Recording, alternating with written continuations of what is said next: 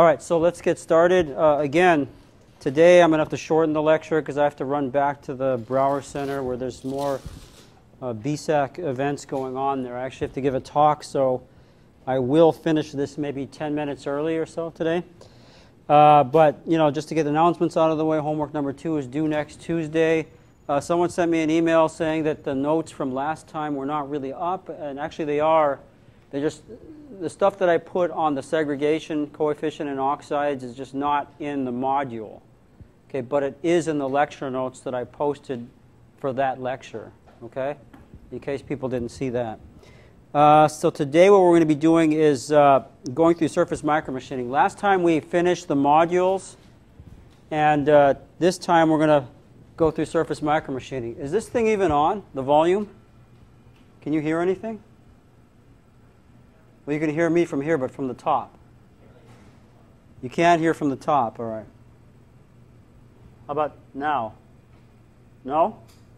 Okay, this thing's just not working. I don't know why that's the case. I'd like it to work because I'm losing my voice, having been talking the whole... How about that? Yes.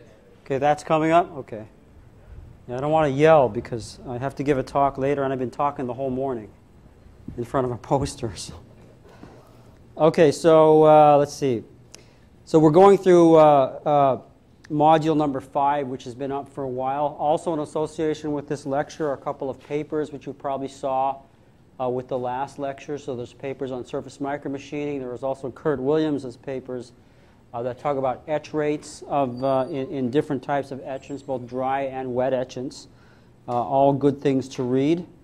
Okay, so let's go ahead and start module 5. Surface micromachining. So surface micromachining is one of the more important types of micromachining around, mainly because it is used in a lot of MEMS processes right now. A lot of MEMS applications, I would say. So the topics we're going to cover are just the polysilicon surface micromachining process by itself. Okay, there's a number of steps that go with that. We'll talk about polysilicon later. We'll talk about nickel. So there's a lot of different types of materials you can surface micromachine. And surface micromachining basically means you're micromachining by depositing all your films and patterning deposited films. Okay? Other types of micromachining, like bulk, means you're actually using the bulk of the silicon to etch into the silicon and then use the silicon as your structural material. In both cases, you have all sorts of different effects or issues that you have to worry about, but for surface micromachining, perhaps it's a lot more important because you're sort of controlling your film properties. Your films are much thinner. And so these things that we'll talk about, things like stiction, residual stress, topography issues or so, normally those are big issues for surface micromachining. At the end of all this, we'll talk about 3D pop-up MEMS, foundry MEMS, and another foundry process called the Sandia Summit process. We won't get through all of this today. We'll basically get through this. We'll probably just end up at stiction and still be in the midst of stiction. Okay, but first, polysilicon surface micromachining. Again, very popular process. I went through quickly this process for you before. It did something like this, and I'm doing it even quicker than I did before right now because I'm about to do it very slowly. But this whole process is based on depositing films, patterning them, so that you end up with a cross-section that looks like this, where you have a structural material, which is green. This is polysilicon. This is suspended above some kind of material that is a sacrificial material. Sacrificial means you're going to remove it at the end of the process. And when you're doing polysilicon surface micromachining, this sacrificial material should be oxide. It's probably the best one to use for this. And what you're going to do at the end of this process is this oxide will be etched away by hydrofluoric acid or another type of etchant that etches just oxide but does not attack the polysilicon, or at least doesn't attack it at a very high rate.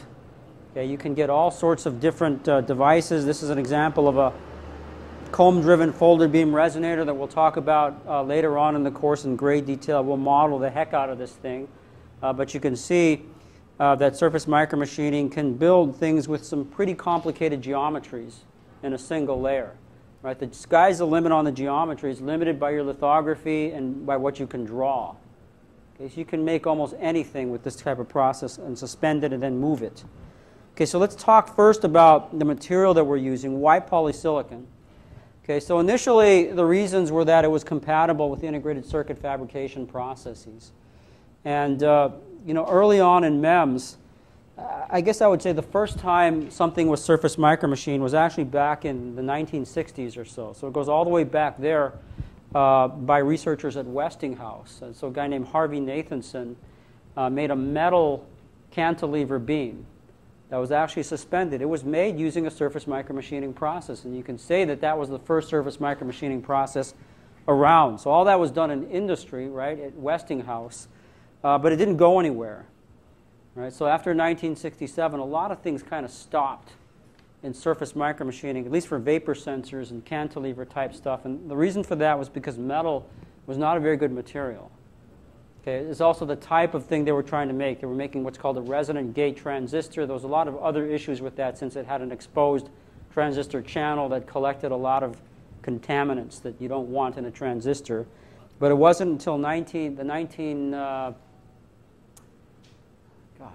80s or so, early 1980s or so, that one of the faculty who used to be at this university, Roger Howe, came back. Didn't come back. He came to this university, was doing a PhD, and he introduced polysilicon to some extent as a material that could be used to make micromechanics. And it turns out that that was the key. That was the turnkey that set off a lot of different things, because polysilicon was a much more controllable material. By that time, it had already been used as the gate in integrated circuits. And so why polysilicon? Well, it's compatible with IC fabrication processes. The process parameters are similar to that for gate polysilicon, only slight alterations needed to control stress. So you can use the same equipment that you already had to do integrated circuits with, which Berkeley had at the time, with only slight alterations needed to control stress for MEMS applications.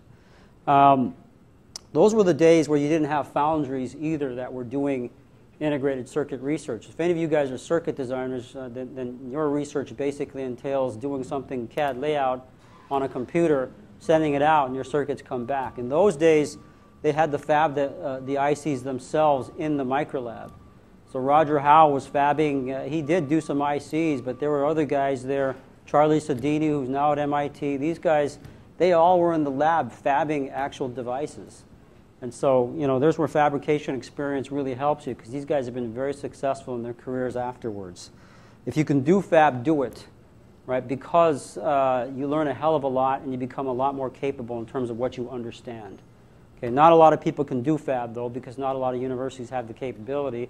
You're at one that does. Okay, other things about polysilicon. Surprisingly, maybe, it's stronger than stainless steel. Okay, this is very strong stuff. Silicon is very good. Fracture strength of polysilicon, 2 to 3 gigapascals. For steel, you could compare those numbers there. Right? So it's even stronger than steel. So great stuff to use on chip.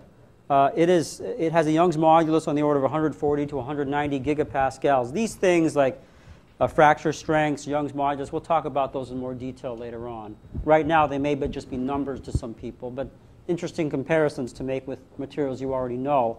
Extremely flexible. Okay, so the maximum strain before fracture is on the order of 0.5%. Usually these are on the 0.1, 0.2% or something like that for even some very flexible type materials. We'll talk about these numbers too and what they mean later on. It does not fatigue readily. It's a very good material. There's several variations of polysilicon used for MEMS. There's LPCVD polysilicon, and we talked about LPCVD deposition. This can be deposited undoped, and you can dope it by ion implantation. Well, actually, you don't want to use ion implantation, but that's a possibility, I'm saying. PSG, which I'll show in a second how that works. So phosphosilicate glass and doping this just by heating up this layer between two phosphosilicate glass layers. What's called POCL, so POCl3, which can introduce phosphorus, or boron source doping. We talked about boron source doping when we talked about diffusion in the last lecture. And then there's in situ doped LPCVD polysilicon. We also talked about that formula as well. The chemical reaction, have to add phosphine. It slows the reaction down quite a bit, but you get a very uniformly doped polysilicon. And so there are some great advantages to that as well. People have tried to use PECVD silicon to make structures. Why would they do that? They want to do this because it's a much lower temperature than LPCVD polysilicon. And that low temperature allows you to do a lot of things. You can deposit over substrates that contain layers that might not be able to take the high temperature of an LPCVD polysilicon deposition. Okay, so far though, these PECVD solutions have not been that successful, mainly because the quality of the silicon when you do PECVD is not that good, or at least the quality of the silicon in the university fabs that are using PECVD systems. I know that in industry you could have much better PECVD systems, but a lot of them are not trying to make some of these devices. Okay, so let's now talk about the polysilicon surface micromachining process flow. So this is a step-by-step. This is something that I'm going to show you how this process flow works.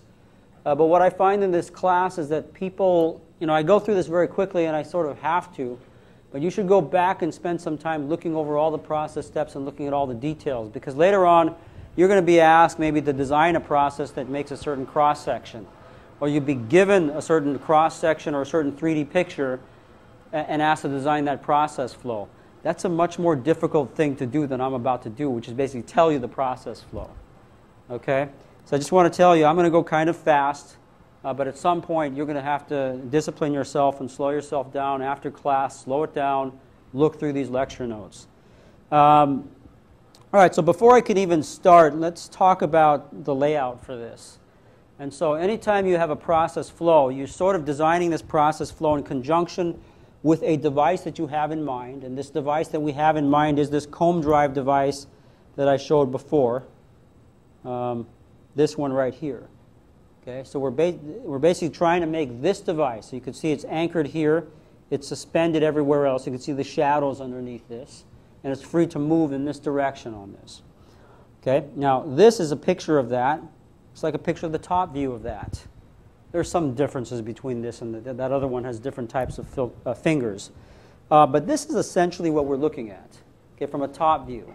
And that's really all layout ends up being. Right? You know what your structure should look like, and so you're going to lay out boxes and features that look like your structure from the top view.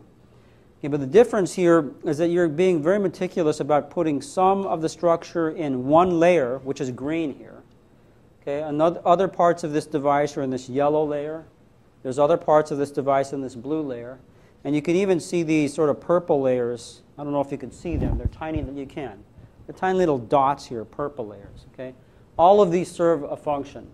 And what these are the types of patterns that you want to introduce into a given layer.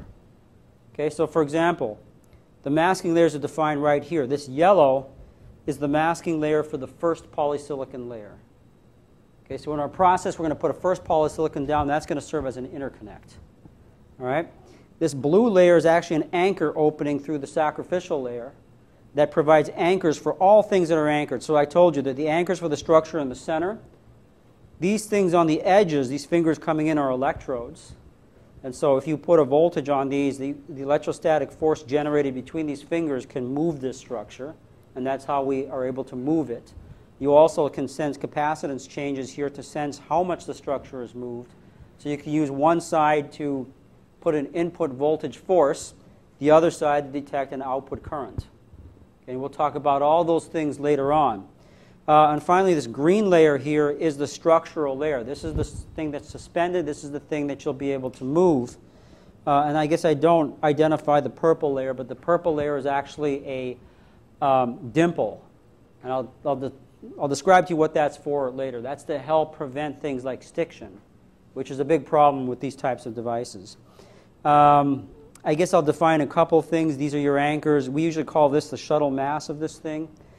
These are sort of your rotor fingers. Rotor because it's a thing that moves. It's not a motor, but it moves. Right? These are called your stator fingers often, or just your electrode fingers. And this type of drive here, right? Instead of a parallel plate capacitor, usually you'll think you use a parallel plate capacitor where your fields will go directly between those fingers. You can use that too. But there's a lot of advantages with doing this. Okay, you can see the obvious advantage right here is that you can move a lot more. Right, so you get larger amounts of motion. That's important for certain sensors like gyroscopes.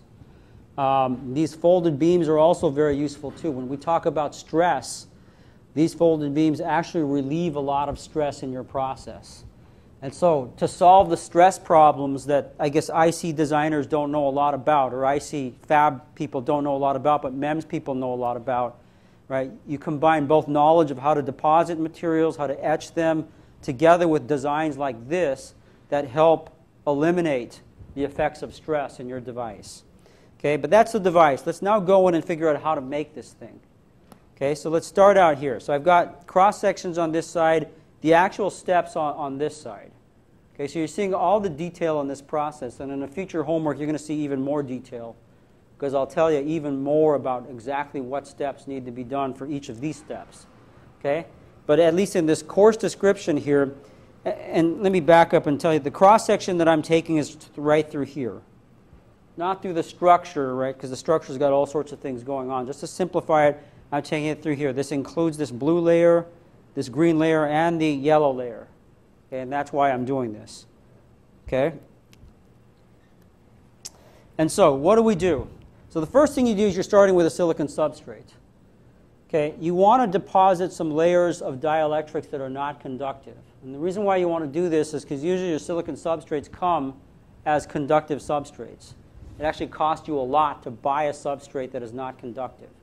Right? Why is this? It's because silicon is used to make CMOS, and CMOS needs conductive structure, substrates. Okay, so usually for MEMS processes, you're starting out with a CMOS wafer. Okay, so there's a conductive structure. Put some dielectrics over this. In this case, we're putting down an oxide using low temperature oxide. Okay, target is 2 microns. And the time that it takes with an LPCVD deposition at 450 degrees C is about 1 hour and 40 minutes. Okay, that's the deposition time. It actually takes longer than that because when you put the wafers in the tube, you've got to pull the tube out.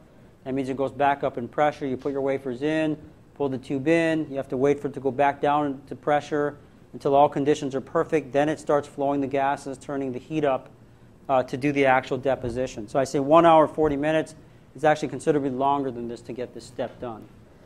After this LTO step, you notice what's happening right here. There's a densification step going on. Okay, why this densification step? It's a densification step because remember LTO coming down at 450 degrees C. First of all, what do you know about that? If it's 450 degrees C, that's pretty low temperature, which means this is not going to be all that conformal a film, right? We don't care about that because we're just depositing that flat over the substrate. So conformality we don't care about. Okay, but we do care about how good this oxide is. And that's the other thing about low temperature depositions. The oxide you get is not as good, it's not as dense as a high temperature. I mean, basically in the end, the higher the temperature of the process, the better the material. That's almost a universal thing. Okay, but we're depositing at a low temperature in this case. We could deposit at a high temperature as well using the HTO, but this is just the process that's run usually. That takes a lot longer because that's a slower deposition. But in this case, after you deposit LTO, if you use it, you go and you densify the LTO. You densify it by annealing it at 950 for 30 minutes. Why 950 for 30 minutes? That's just something that in the days when I was a student, we went through those processes. We basically did a design of experiments, many different temperatures, many different times and stuff. This turned out to densify the best. How do we know that it densified the best? Well, we put it in an etcher, and it etched the slowest out of all the different recipes that were there. That means we have the better oxide with this densification. Okay, so if you're doing LTO and you're not densifying, you're taking a chance on a bunch of things. What are you taking chances on? Well, if you have a high temperature step later on after this oxide, you haven't densified the oxide, this oxide can blister. So it can melt, right? It can reflow too much. There could be gases in there that bubble it up. Okay, and if it blisters, that's it for your process. Right, you could be several layers deep into your process. If this thing blisters at some high temperature anneal step at the very end, that's it. You're done. You've got to start over. Okay, so it's a good idea if you're doing LTO depositions this thick and you have a high temperature steps after that to do a densification just like this. Yes? Does the thickness decrease? We never really measured that, but it doesn't decrease too much. Let me not tell you that. Why don't you, if you're going to do it, just measure it. We don't care that much, right? In this process, you don't care too much because you're putting this down 2 microns thick. And the reason why you're putting it down is as an isolation from interconnects above. You do care about the capacitance between this interconnect and the substrate. So in a way, you do care what that thickness is. You don't want it to be too thin. But whether it's 2 microns or 1.9 or 2.1 or so, doesn't matter that much. But if you have something where it does matter, then you may want to measure it. Okay? After this, then, oxide is a good isolation layer because that has a low dielectric constant. Okay, again, I'm worried about capacitance from this to the substrate. I want a material with a low dielectric constant here. But oxide can't be my top layer because at the end of this process, like I said in the previous slide, I'm going to do a release step with hydrofluoric acid. Hydrofluoric acid attacks oxide. Okay, and so if it attacks this oxide, that's no good. And so what we do is we put a nitride layer above this. Okay, and this nitride layer, in the old days, it was deposited stoichiometric, and so this is an old day type process. Probably still the better process to use versus the new day, though. So 100 nanometers of this stoichiometric nitride. Stoichiometric means it's Si3N4. Okay, so and stoichiometric means it's not a low stress nitride. This is kind of a high stress nitride. Okay, but whether you use low stress or high stress is kind of a, high stress works fine if you have it this thick, at least for this process. Okay, and it's a thinner nitride. Remember, you don't want to get nitride much thicker than this, because if it's thicker than this, it becomes high stress and it starts peeling off the wafer. Okay, so keep it at 100 nanometers here. I guess the deposition time in an LPCVD furnace at 800 degrees C is 22 minutes, okay, which is very reasonable, I think. After this nitride, you then deposit interconnect polysilicon. And the target here is generally around 300 nanometers. You want this polysilicon to serve as an interconnect, so you want it to be doped. So oftentimes it's deposited in situ phosphorus doped. And for this thin of a polysilicon, 300 nanometers, that's in 1 hour, 30 minutes. In LPCVD, I guess I'm saying 650 degrees C, but it's anywhere between 610 and the 650 there. For the interconnect polysilicon, actually for structural polysilicon, sometimes 585 is used, and we will talk about why different temperatures might be used later on. Okay, you then go into a lithography step here. And so this is lithography to define poly 1. Okay, so this is the first polysilicon. So you're going to put your photoresist down, you're going to, by exposure, then you're going to etch using a reactive ion etching here, in this case carbon tetrachloride. There's other etch recipes too using SF6 and that sort. So you have a lot of choices on what to etch with. Here I'm using CCl4. Then you remove the resist either through oxygen plasma or acetone or PRS. Used to be PRS 2000, it's now PRS 3000. They keep making better solutions for this. This is just the wet etchant that gets rid of photoresist here. And so you're left with this interconnect that's been patterned, and patterned to the yellow everything here. So by the end of this step, what you're going to see on the top of your wafer is all the patterns that come with this yellow stuff. Okay? And the yellow is the ground plane for this device. Okay? And so you notice the yellow is everywhere pretty much where the device is. And the reason for that is because we're going to put a voltage on this device later on. We have to make sure that we don't get a potential difference between the bottom of the device and the substrate, because if we do, that can pull the device into the substrate. So what we generally do is this yellow layer is put at the same potential as the green layer when it's in operation, so that you have no potential difference between them. There's no forces pulling the structure down to the substrate. Okay, that's kind of an important thing. If you're doing surface micromachining, you must have this ground plane. If you do not, don't be surprised if your devices don't work. Plenty of people I've seen in the past trying to make these devices have no ground plane. And then they plug it into power and they say, oh, this thing's not moving. Why doesn't it doesn't move? Because the thing just pancaked through the substrate and now it can't move. Friction is keeping it in place. Okay, so I guess another thing I want to describe about this is there's a couple different types of masks. So see that CF that I'm using right here? What does CF mean?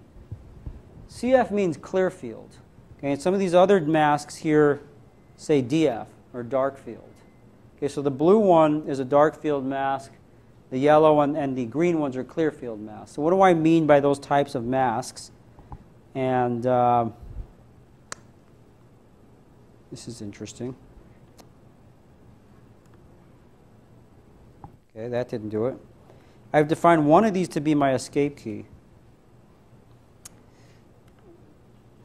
That's not it.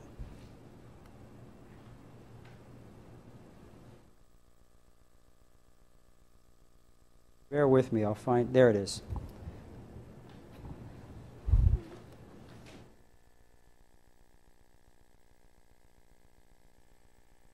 Okay, so let's talk about this a little bit. All right.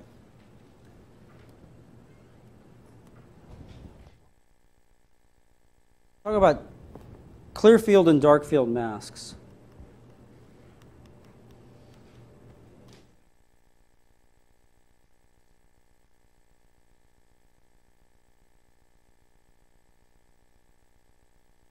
Okay, so if I have a clear field mask, what does this mean? That means every masking feature that I put down. So say this is a box that I put down as my clear field box. That means that if this is the mask, and that's clear field. Now let me title this first. That's a clear field mask, and after I do lithography, after I expose the resist, and assuming positive resist,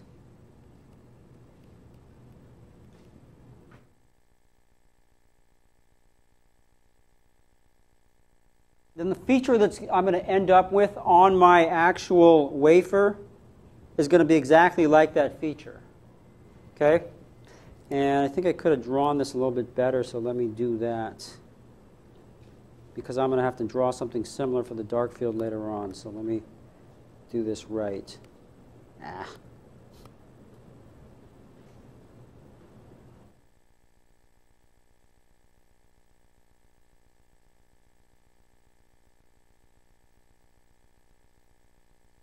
So that's my mask. That's the glass or the quartz. And that's the pattern. Sorry, no, that's not what I want to do. That's what I want on the right side. This is the layout. So this is clear field layout.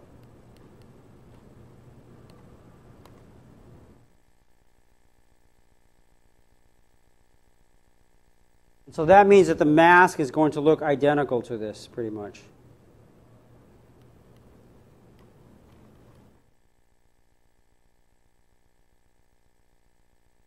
That's your clear field mask. Okay, now if I do the same mask here and I make it dark field, so exact same layout. Actually, why don't I just use the same layout? Let's call this the layout. Okay, and I make the mask now. Let's not even talk about resist here. Let's say make mask. Okay, then I also make the mask here, except I'm making a dark field mask. Then this is what the mask would look like. Everywhere where I had a box would be covered with masking material. Okay? And everywhere where you have boxes are now open. Okay, so that's why we call them clear field and dark field. Right? In the clear field, you basically get patterns on the mask wherever you had layout. In dark field, you get patterns on the mask or opaque regions of the mask wherever you did not have layout. Okay? So if I go back to this here, everywhere I have blue, since blue is a dark field mask for the anchor opening, those will be open pieces in the actual mask. They'll let light through. And everywhere around them will be dark. Okay? Anywhere I have green on its mask, and these are all separate masks. Each layer has a separate mask. Okay? Everywhere I have green, I will have masking material. It will be opaque to light, and everywhere else in the field, it will be clear. Okay? And thus the words clear field and dark field. Okay? Everyone get that? That's important to know, because if you don't understand this, you will not be able to do layout. All right. Oops. Okay, we were here. All right. So this polysilicon layer, the interconnect, was done with a clear field mask. Okay. Now I'm going to go in and I'm going to try to create my anchor points. And for my anchor points, I'm trying to do an etch. I skipped a few steps, didn't I? Yeah, okay. So the first thing, I can't create my anchor point yet. So after this interconnect polysilicon, I'm then going to deposit a sacrificial PSG layer. Okay, so it's phosphosilicate glass. You know I can reflow that if I want to, and I am going to. Right? So I deposit 2 microns of this. Again, it's an hour and 40 minutes, about the same time as the LTO. LPCVD at 450 degrees C. I'm just now flowing phosphine at the same time that this deposition is occurring. I densify the PSG, same recipe, 950 degrees C at 30 minutes. That creates a better oxide for me. And then I do lithography to define anchors in this PSG. Okay, and so this is the lithography using the anchor mask, which is a dark field mask. Right, so I had, on the mask, I actually had well, on the layout, I actually had a box right here. Okay, but you notice that where the box was, it's clearing out the photoresist because it's a dark field mask.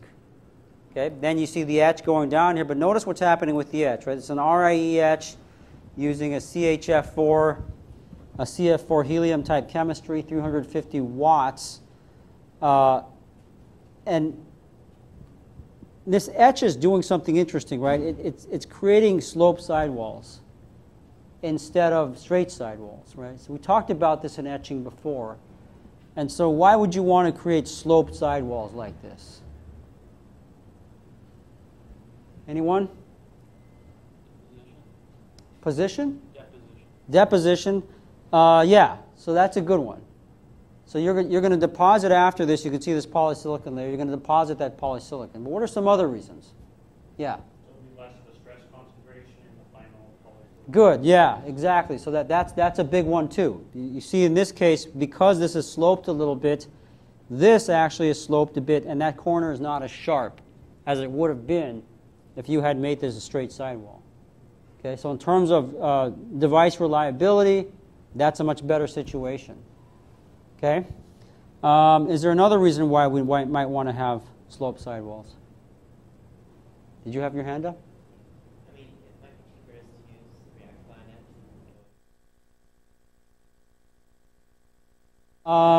No, not really. It's easy to do deep reactive ion etching as plasma. Well, I'm not sure exactly what you said, but I'm going to interpret it as you can use plasma etching versus RIE or something. RIE is more expensive.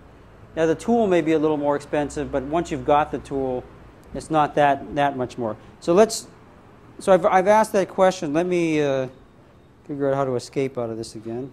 Okay, but let's go back to this. Let's talk about this for a second. That's why I paused a little bit when I was about to do this, because I wanted to cheat. And here comes the cheating. Whoops.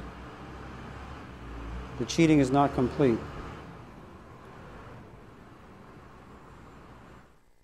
Okay.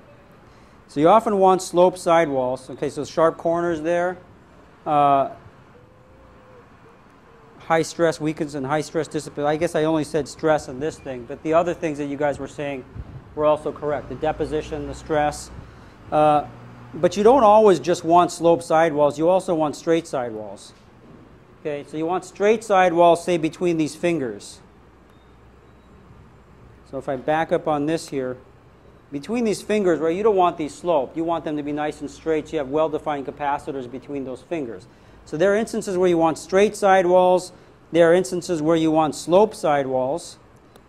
And so how do you go about getting different types of sidewalls? So let's talk a little bit about that. So there are some interesting techniques to do this. And actually, let me go a little bit forward in the process flow before I talk about that.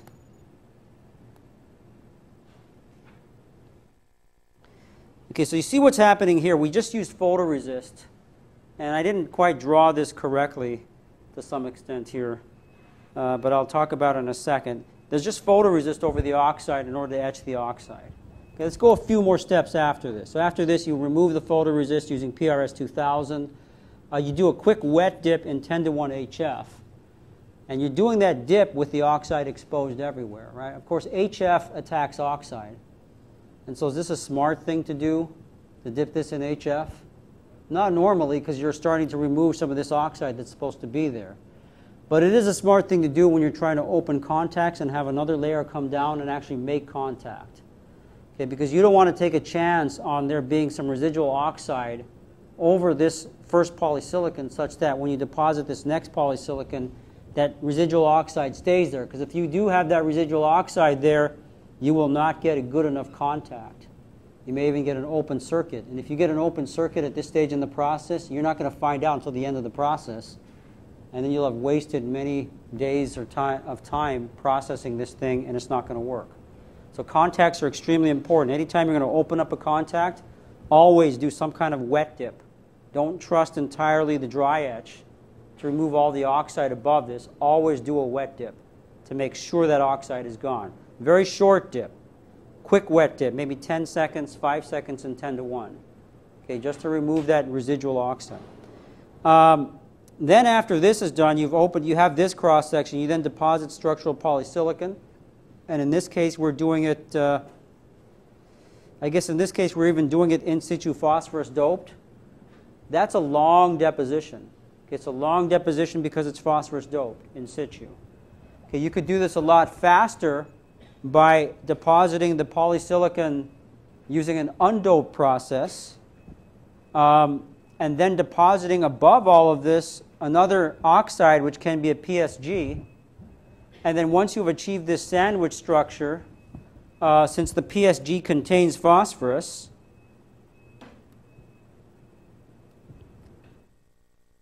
so there's your phosphorus in the PSG.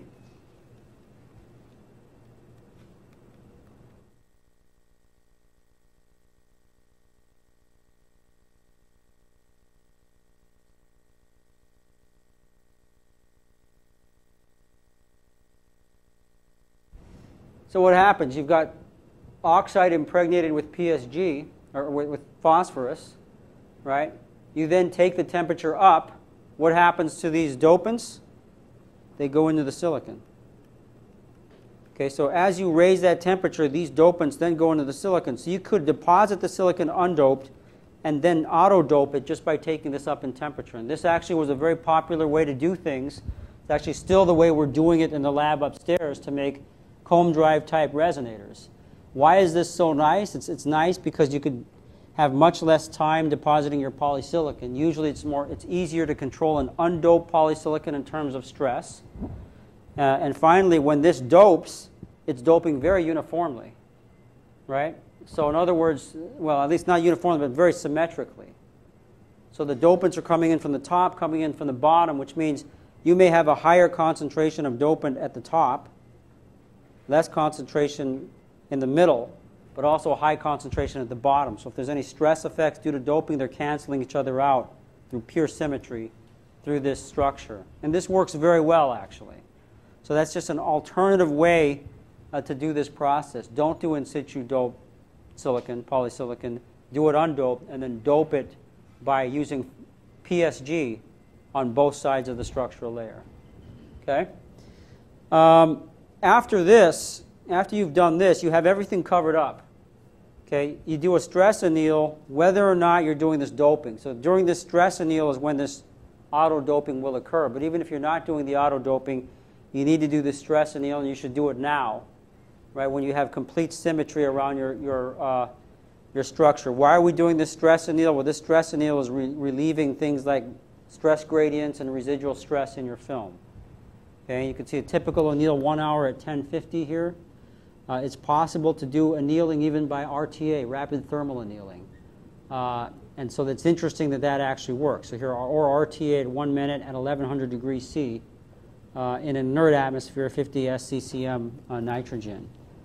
Okay, at this point now, we put a photoresist on this and do lithography using the poly 2 mask, which is a clear field mask. That now defines all of your structures.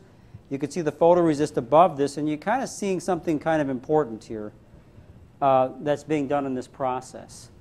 And you notice how we really want in the end this structure, okay? But we didn't just deposit the structure by itself. We deposited the structure plus this oxide layer on top of it. And one reason to deposit this could be that what I just described, that you're doing PSG doping, auto doping of this thing. But even if you weren't doing PSG doping, even if you deposited this polysilicon using an in situ dope process where the polysilicon's already doped, you'll still put this oxide mask down. And the reason for that is because in MEMS, you're now talking about some fairly thick layers. Okay, so even 2 microns is very thick to any IC designer. Okay, so IC designers or IC fab specialists, they're usually not etching through 2 microns of material. They're usually etching through very thin pieces of material. And I gave you the reasons why. You get much better resolution if you have very thin materials, because that means you have no topography, plus you're not as worried about undercutting in your etch. Right? So an IC process, you try to make things as thin as possible. In MEMS, it's not the case. Sometimes you want to make them as thick as possible. Okay, so that's the direct opposite. So if you think of this process here, first of all, when you're etching polysilicon, some etch types, some reactants will etch photoresist at a fairly good rate. Slower than polysilicon, but not that much slower. The selectivity could be 4 to 1. A photoresist to polysilicon. Sorry, polysilicon to photoresist. Okay? That's still not good. If you have thick polysilicon, then you could lose all of your photoresist by the time your etch is done. Okay? Putting an oxide mask, which is what this is, right? So you do the photoresist, you first etch the oxide, okay, which now takes the pattern that you're looking for. Then you use the oxide as a mask against the subsequent etch. You don't have to get rid of the photoresist. You could continue to use it as a mask, but when the photoresist is gone, now your oxide serves as the mask. Okay, there's a lot more to it than just this. Okay, it turns out that use of an oxide mask, which we're doing right here, versus no use of an oxide mask, which is what we did when we were etching these vias here, has a lot to do with whether you get straight or sloped sidewalls. Okay, so the oxide mask is one of the secrets to get straight sidewalls, even if your RIE etch is not perfect. And so let's talk about that secret there. Let's talk about how that comes about. And let's do that using the other mode here.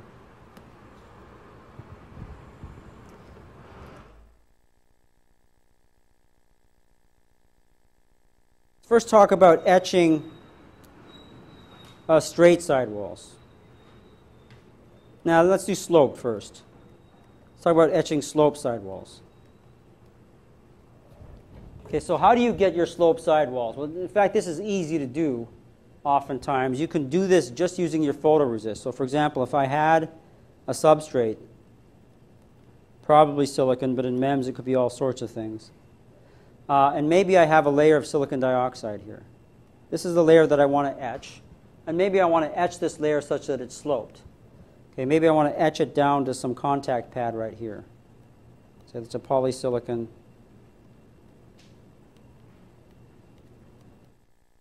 contact pad.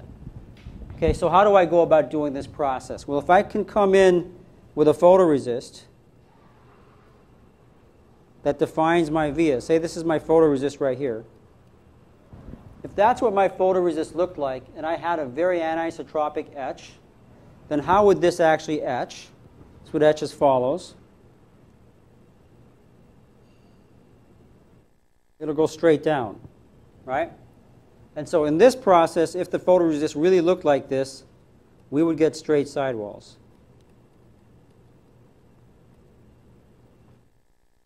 In order to get sidewalls that are not straight, one thing that you can do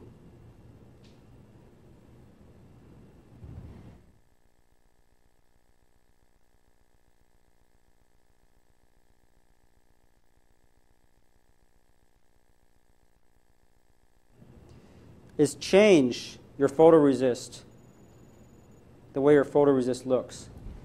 Okay, so instead of having photoresist with straight sidewalls, what if I came in and I put my photoresist in like this.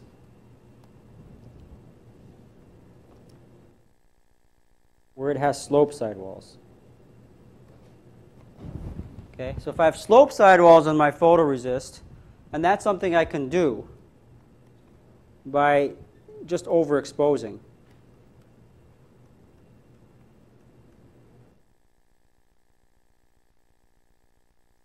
When I'm doing my lithography, I can use more light, right, for a longer amount of time or a higher intensity. Right? And if I overexpose, oftentimes my photoresist is going to end up looking like this. Okay, so now that I want to etch into this silicon dioxide, if the reactant that's doing the etching has a finite selectivity to photoresist, which means it's going to etch photoresist at the same time that it etches oxide, you're going to have a situation now where you're going to get a sloped sidewall in the oxide. And why is this the case? So let's do this in small steps. This is how I think you should do these types of problems. You have a particularly difficult etching problem on your homework that you're going to have to do using these types of techniques, at least initially, and then figure out from there what the angles will end up being. Okay, but here's what happens, right? Say you have a perfect RIE etch. So here, let's even assume perfect anisotropy.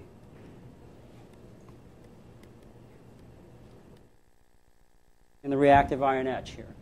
Even if it was perfectly anisotropic,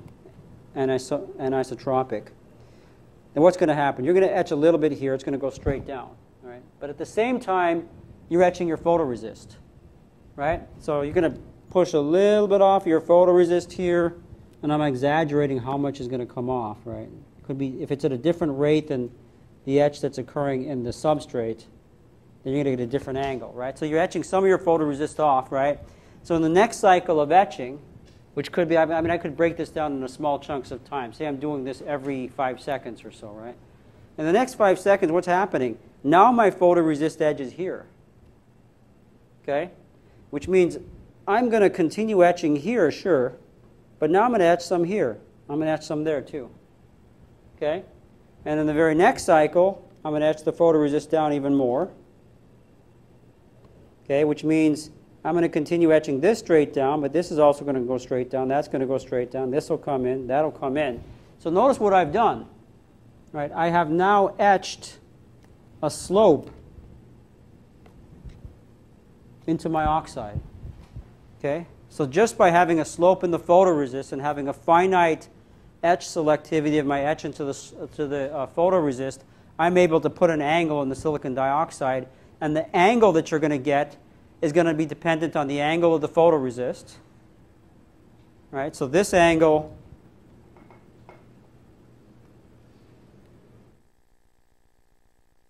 depends on this angle, well, the same angle, but the initial angle here, theta in the photoresist. It also depends on the selectivities.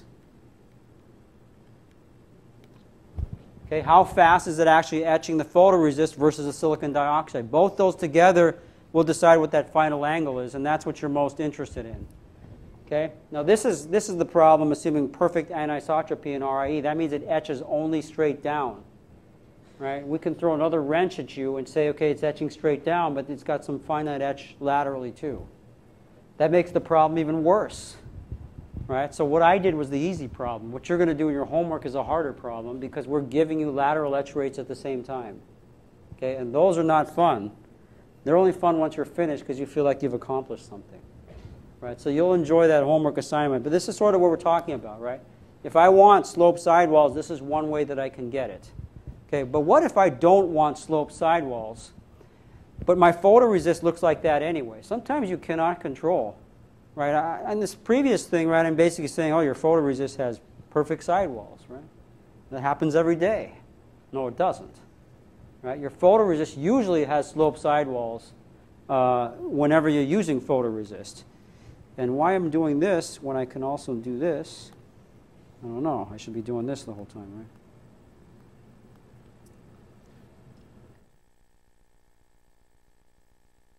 All right, so what if I wanted to have straight sidewalls like this? but my photoresist is not coming down straight. So what if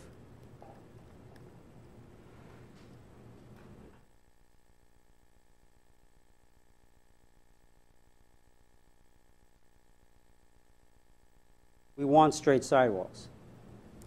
Okay?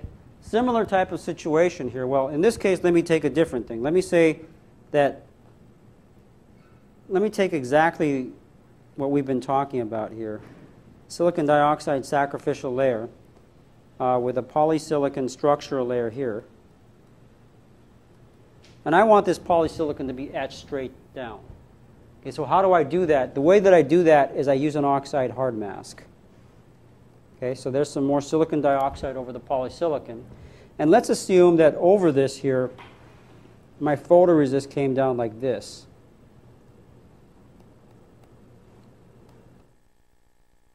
Okay, my photoresist still had sloped sidewalls. Okay, like I said, in this case, it would give me a slope in the I don't want that much slope, so let me fix that a little bit. Okay, so it has some slope in it. We're trying not to get slope, but we end up with slope anyway. Okay, so what's going to happen in this case? So the hard mask is something that etches, you hope, with a better selectivity. You know, the selectivity between etching the hard mask and the photoresist, you would like to be high. Okay, so you want the selectivity of silicon dioxide to photoresist to be large. If you have that, then when you do this etch, yes, the photoresist is going to etch away a bit, but it's going to etch so little that by the time you're through all of this oxide, it's moved barely anywhere. Okay, so you get that etch front in the silicon dioxide. The silicon dioxide is, you know, fairly vertical right now, but maybe there's still a finite selectivity here. Okay, so you still, the photoresist still moved a little bit this way, which means that you still put a little bit of angle into your oxide underneath. Okay, if you have a process now where the selectivity of polysilicon to oxide is also large but finite. Now you're looking at a much better slope than was in the PR. Okay, that's transferring to even smaller slope in the polysilicon, and this now is going to be virtually vertical. Okay, because the slope of whatever you have above it is not affecting your etch at this point. Right, so this is how you get vertical types of sidewalls in polysilicon. That hard mask is a very important thing. You need to have a very hard masking material to get vertical types of sidewalls, and so that's what we actually do in this process. That's why we've got in this process, a couple slides down, this hard mask here that was used to do the etching, so to get that vertical sidewall. Okay, that's a trick that you need to understand and remember. Anytime you want vertical sidewall, make sure that the masking material is etched at a much lower rate than the actual material you're trying to etch. Okay? All right, so going on from here, so we just etched the polysilicon, right? We then removed the photoresist in PRS 2000. You may ash it in O2 plasma. So the other thing I should say about these types of etches, when you're etching something very deep, using a regular type etch, not necessarily deep reactive ion etching, but you have to be careful how hot the thing gets. Okay, so in other words, if you're etching through 2 microns of polysilicon, don't just blast through the 2 microns of polysilicon in the 5 minutes that it takes.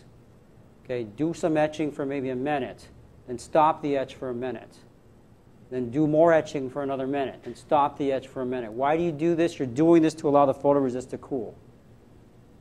You're allowing everything to cool because when the photoresist gets too hot, a number of things can happen, right? It can come off, or it can harden, right? To become extremely hard such that at the end of the process, you have cooked it so much that it can't be removed. Okay? So if you've got a particularly high power etching process, don't just barrage this thing with the etch. Stop and let it rest. And you can program your etch recipe such that you get stopping. Okay?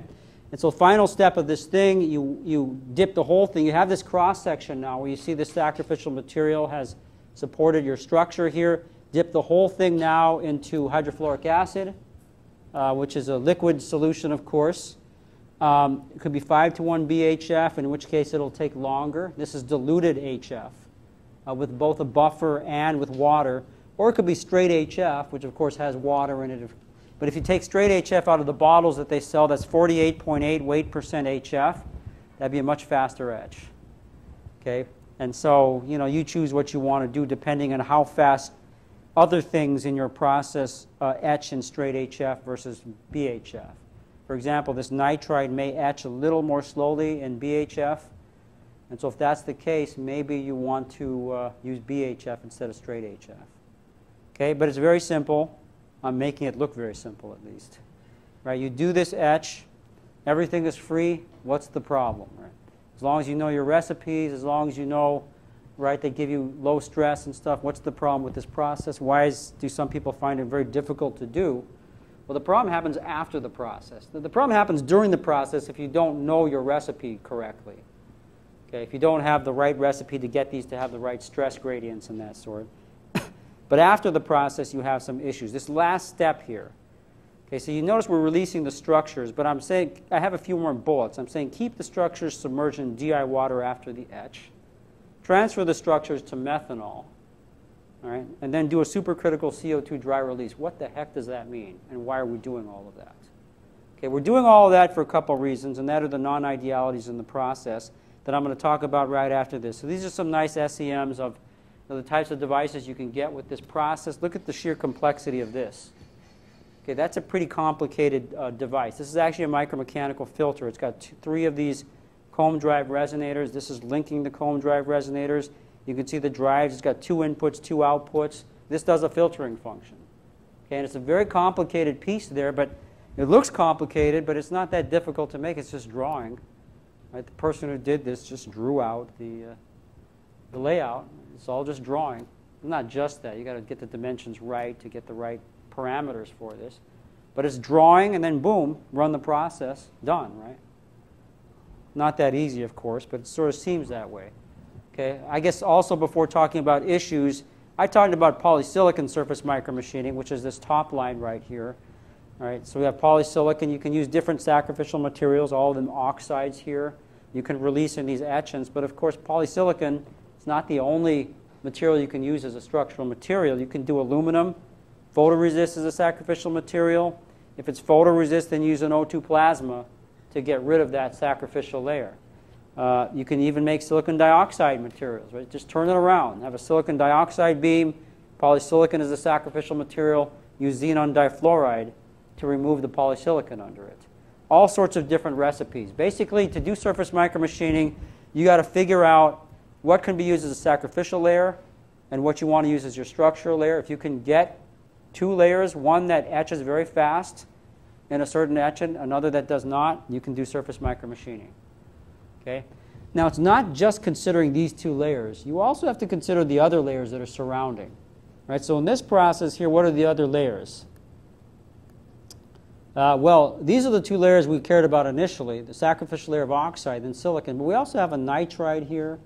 And there could be other layers in this as well. So we've got to worry about how fast that nitride etches also in that etchant. Okay, so in concentrated HF, polysilicon etch rate's about 0. Okay, it's something finite, but it's very, very small. Oxide, wet thermal oxide, PSG, all of these different things, they etch at pretty fast rates. These are microns per minute type etch rates, very fast, which is what you want. Very little etch rate in the structural material, some amount of etch rate in, well, fast etch rate in the sacrificial material. Okay, but what about things that are around this? Okay, so silicon nitride could also be around in the process. Well, we see it there. It has a finite etch rate. It's slow. 1 to 14 nanometers per minute is slow. But, you know, how long can you wait? What decides for you how long you can wait? Well, what decides for you how long you can wait is how much undercutting you have to do. If I go back a few slides to our layout, okay, what are we looking for in being able to determine how long we have to keep this in HF? Well, Right, the oxide in these open field areas will go away very fast. Right, we know that, but we're going to have to wait for the oxide right here to etch away. Right, because when we look at the oxide right here, once you've etched all this stuff away, now the hydrofluoric acid has to get in there, right? Which means it's got to diffuse from all these points to get in there. Okay, so that distance, I guess the shortest distance, which might be this right here to that point, that's going to determine how long you have to etch.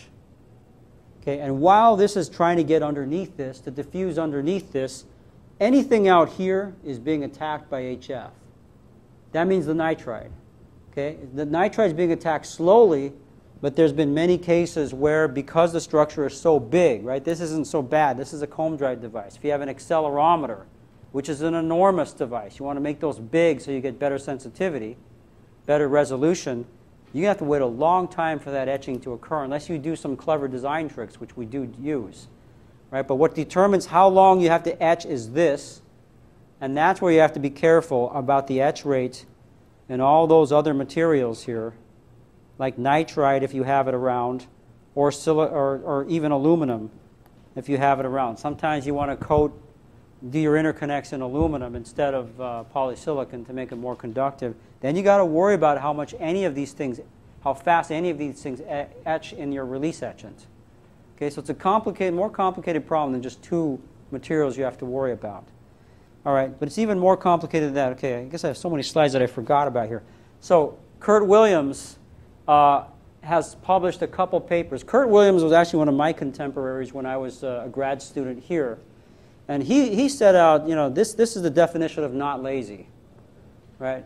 He set out to look at all sorts of different films and look at all sorts of etching solutions. All of this done in the Berkeley, at the time, Microlab, not Nanolab.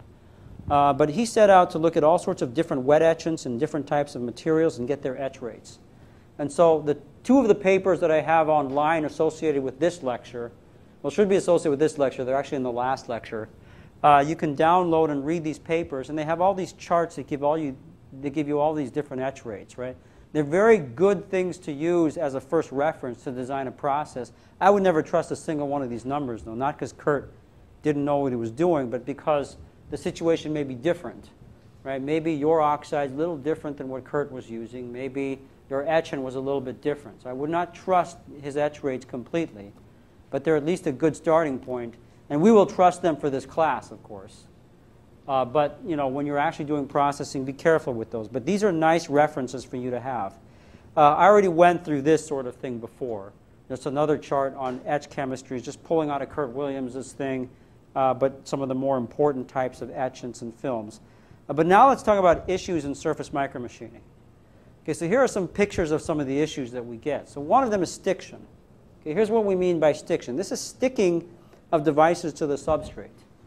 Okay, so you can imagine, right, this could be infuriating. After you're done with your process, and this actually is what happened. The first one of these runs that we did here at Berkeley for these comb drive devices. So these comb drive devices were pretty much invented here at UC Berkeley, right? It was Roger Howe with Bill Tang, actually, and I was an undergrad working in that group at the same time. So we were doing these comb drive devices at that time. Turns out these comb drive devices, they define a lot of MEMS devices that are out there because of some of the properties they had. But I remember the first process we ran on this. Finished the process, we could look at the structures through a microscope. They looked fine. Right? So we hooked up all the voltages, and you know, we turned the voltages on, all the calculations. You know, this should work. We're putting the right voltage on it. We're putting the right AC into it. It's near the resonance frequency. Why isn't this working? And so we just plugged away at these things for so long at that time. And we finally gave up, went back in and ran the process again. We said, okay, something's wrong. Maybe they're not released, something went wrong, let's run the process again. Run the process again, right? Another number of weeks, right, just running that process. Then coming out, same problem, things don't move. The problem from the very beginning was that the devices were stuck. Okay, so it's interesting, right? So we go ahead, you make a lot of assumptions when you're doing research. You go and you say, oh, I assume because I did my wet etch and I released these things, they're up. Right? But at that time, no one had done this before. No one knew about stiction. Right? And then these devices were stuck, and it wasn't until one of us It was Bill, actually, who finally came in, right, with his probe, with a probe on a probe station and just poked at the device, just to make sure it was moving, right? We didn't think of doing that because it was the first time, right? Now it's natural for any of my students, right? Get in there and poke the device first. But in those very first days, you know, no one thought of doing that. Once we poked the device, we saw that it moved, but it moved and then it stayed frozen, right? It should pop back because it's a spring, but it didn't. It moved and it stayed frozen, and that told us, oh, it is released, but it's stuck somehow. And no one knew what the mechanisms for sticking were at the time, but it turns out that it was surface tension forces from water that was drying underneath these things. Okay, so stiction is one big issue with these types of devices. It continues to be a big issue, well, maybe much less, because over the years people have studied this in a big way, and there's ways to eliminate a lot of it. But it is an issue. Okay, the other issue that I've harped on before was residual stress.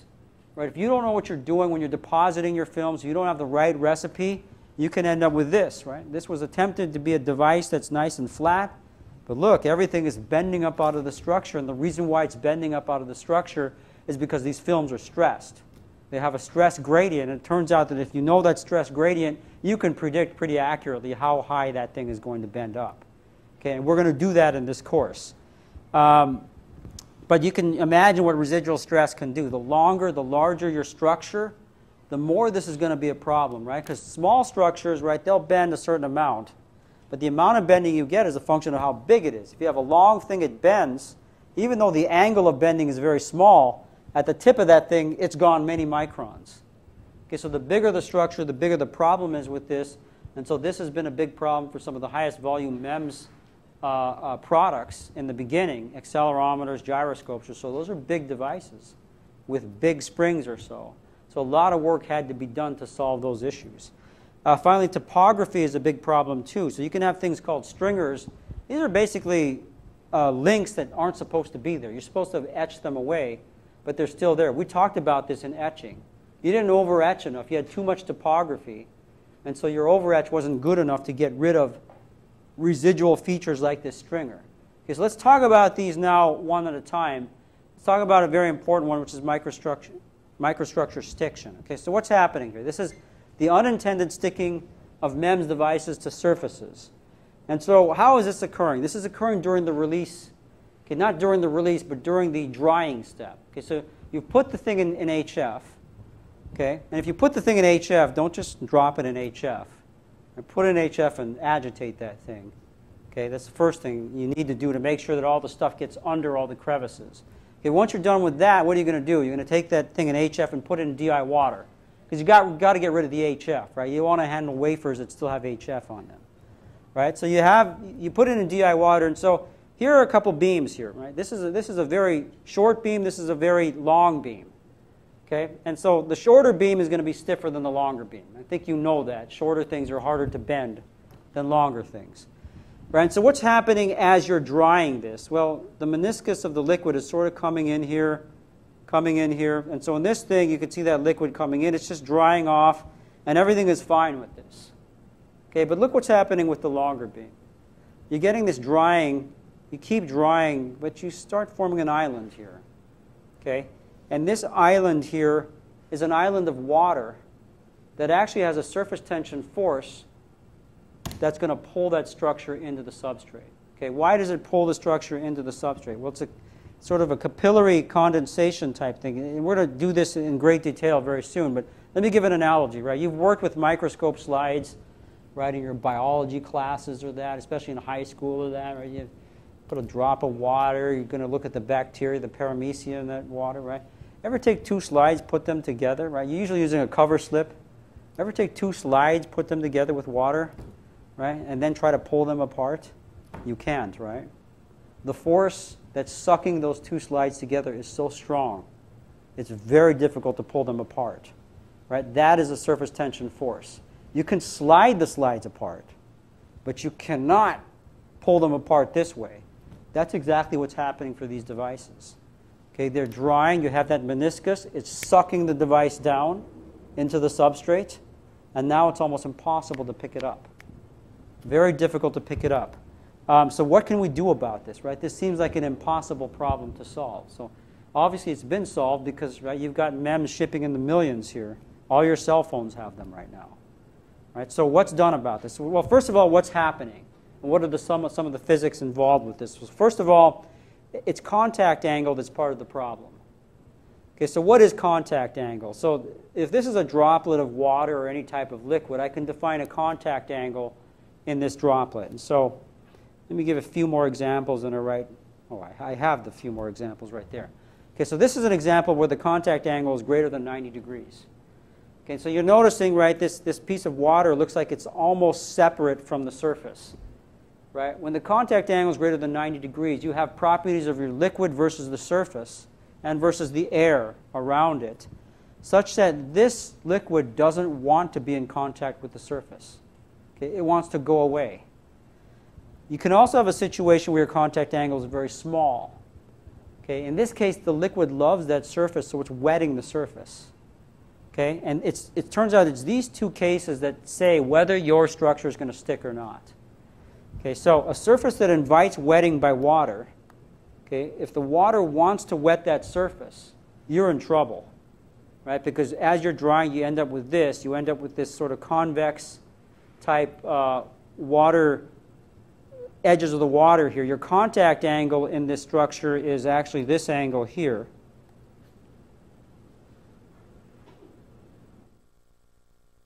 Right? It's the angle that this thing makes sort of with the surface there. That's smaller than 90 degrees. If it's smaller than 90 degrees, you have a hydrophilic case. And if it's hydrophilic, water wants to suck to the substrate, and so it's going to suck this beam down. Okay? On the other case, if you have a surface for which the water, or whatever liquid you're releasing in, has a large contact angle greater than 90 degrees, now this doesn't want any part of the surface. And so you have a beam above this. This has got this convex type cross-section. And so this is going to dry without any sticking. Okay, so it's the first thing to start to try to understand about this. It's all of whether you have that piece of water there with a contact angle that's larger than 90 degrees or less than 90 degrees. Okay, but there's more math associated with this here. And so let's go do some more math. Well, let's not. Let's stop the lecture now. Like 10 minutes early. I have to head back to this other place there. Our next lecture will be Tuesday, but I guess I have to run right now. So we'll stop here and we'll continue on Tuesday next time.